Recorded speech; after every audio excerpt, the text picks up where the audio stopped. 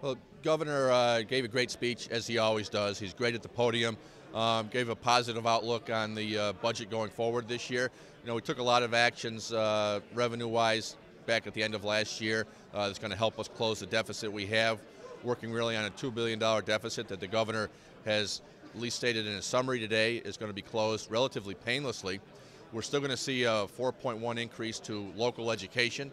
We'll see the school aid runs later on how that breaks out district by district, and I'm hopeful that he follows through on the needs for our rural and high needs, low wealth districts that we have a lot of in upstate New York in that regard.